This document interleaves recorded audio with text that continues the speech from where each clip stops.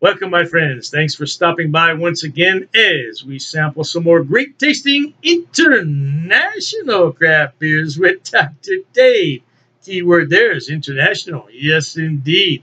Now, for our sampling pleasures and tasting delights today, I spotted this in one of my favorite local beverage stores. Man, they have over 4,000 different beers in there. 4,000. Could you imagine walking into some place that has 4,000 different beers? Oh, man, my nose is. Well, I'm not sure how to pronounce this. I'll probably butcher it, but I'll give it a shot. Yeah, the Bakalar Brewery. Yeah, the Bakalar Brewery. Now they're located in the Czech Republic. Don't ask me to pronounce the city in the Czech Republic because I'll butcher that as well. Oh man, this is going to be good. What does it say? 4.9% alcohol by volume. I wrote it down here. No, 4.1%. I'm sorry. Yes, well, you see, I can't read in the dark, man. It's dark. There's no light in here. Yeah, 4.1% alcohol by volume. And the thing that caught my eye on the back, well, two things. I'm looking for the date, which is Julian code. It's good. It's 138 days old, which is not old for a Pilsner. But it's brewed with Saaz hops. And the bottle cap, man, yeah, I never had one. So what you do to preserve bottle caps, you can pop them open real quick and be a smart ass about it, but I don't do that anymore. What I do is I take a coin. This is a Susan B. Anthony dollar. It's almost the size of a quarter. And I put that between the bottle cap and the bottle opener. So here we go. Let's give it a shot, baby boy. There you go. Just open her up nice and slow. And there is the bottle cap. Now, it went on the floor. The cat will get that. The only thing I didn't like about the bottle, well, it was refrigerated, which is most important when you buy any beer, but especially an international beer, you got to buy them refrigerated. I don't particularly like green glass, but it is what it is. We're going to use this lovely glassware. Look at that. Oh, I love that conic shape on the bottom. Yeah. Now, if you pour this straight in, you're going to get a lot of foam. So slow your roll. Man. See, those Saaz hops, man, they're unmistakably spicy. Now, you see what happens if you don't pay attention? Now, I took my time on that, and I still got quite a bit of foam. Now, that will come down in just a few minutes while I talk about the beer, but it is a beautiful, it has a copper tinge to it. It's golden, but it has a copper tinge to it. Oh, man, I'm telling you, Czechoslovakia, well, that's the old Czechoslovakia, Czech Republic. They brew beer. They do two things really well. Yeah, I don't know if I should say because people will chastise me for that. Yeah, they manufacture great firearms, but they have great beer as well. Oh, man, I'm telling you. Look at the carbonation on that sucker. And that head is solid. The head is not going anywhere. So let's pour a little bit more in here. By the way, this is a 650 milliliter bottle. No, I'm sorry. It's a 550 milliliter bottle. Yeah, 550 milliliters. Oh, man, that is a beautiful looking beer. Lively carbonated. Some flowery hops in there with a bit of spice. Man, and that head for a Pilsner, a lager style, that is some rocky head. Look at that thing. See it? You just don't get that with your typical macro lagers like, we'll go ahead and mention some names. Budweiser and Busch and all the others. What's that one out of Texas? Yeah, all my exes live in Texas. You just don't get that kind of foam. Look at that thing. It's not going anywhere. Look at it.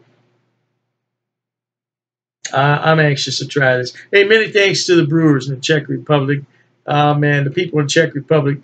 I tell you, I don't know if I would have moved there, but man, they have some great things there, don't they? They sure do. Many thanks to the brewers there. Cheers to them. Cheers to you at home, no doubt.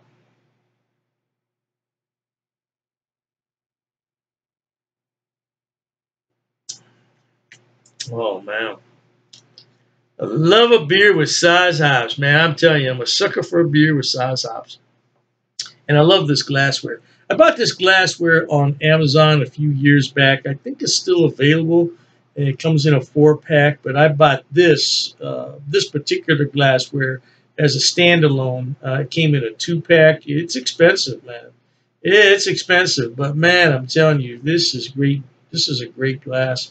It's not for you if you have a rambunctious dog or a curious cat, which I've got 3 cats, but they mind their business, or kids, man. Because I'm telling you, this is not cheap glassware.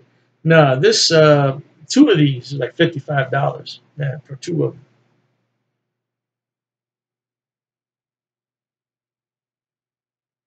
Oh man, I'm telling you, the Czech Republic.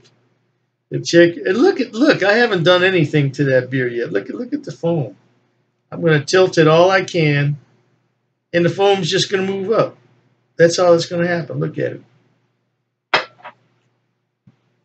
This is a light-bodied beer with light carbonation, and it would not offend anybody. And I like to say this because it rings true. It would not offend your grandmother. Yeah, because everybody has a grandmother or 2. Hopefully you have 2. And man, I'm telling you, we think of our grandmother as salt of the earth, right? And she would never do anything wrong. Well, some are different from others, but I tell you what, she would have a sip of it and say, "Oh my, that's very good." It's not offensive to anyone. The Saaz hops, though, the spice from the Saaz hops is what's key in this beer. Oh man.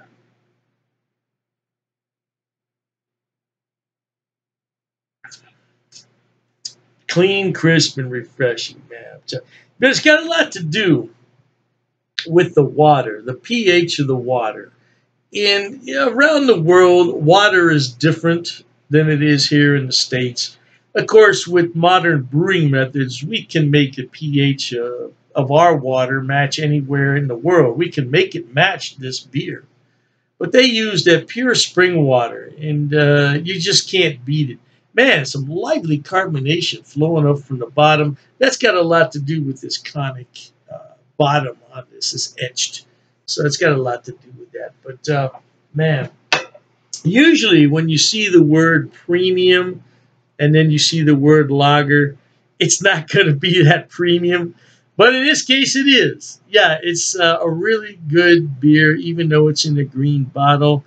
Anybody that knows anything about beer at all knows that you should stay away from green bottles. Um, Green bottles, though, they come in a cardboard package like Stella Artois.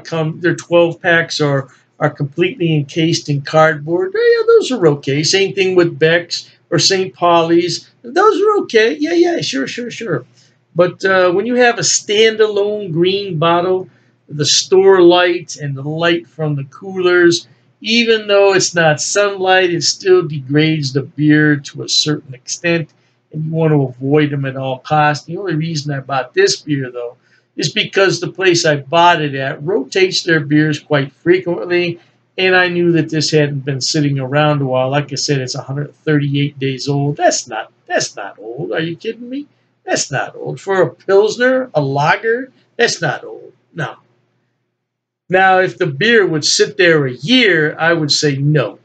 For Pilsners, lagers, I think about 6 months would be the maximum time frame, provided that it is refrigerated. Of course, they can last much longer, but I'm just saying if I'm going to buy it. Yeah. Well, anyway, look at that lacing. Look at the head. Look at that color of that beer. It doesn't get any better than that, my friends, for an international beer. Life is short. Let's be happy. Try new things like this beer right here from the Czech Republic. You'll like it, man. I'm telling you, if you like the American macro lagers, you'll like this beer. It's got some body to it. It's got some spice. It's got some aromas. That's what it's all about, my friends. And on that note, until we meet next time, here's wishing all of you the very best of goodbyes. And as always, cheers.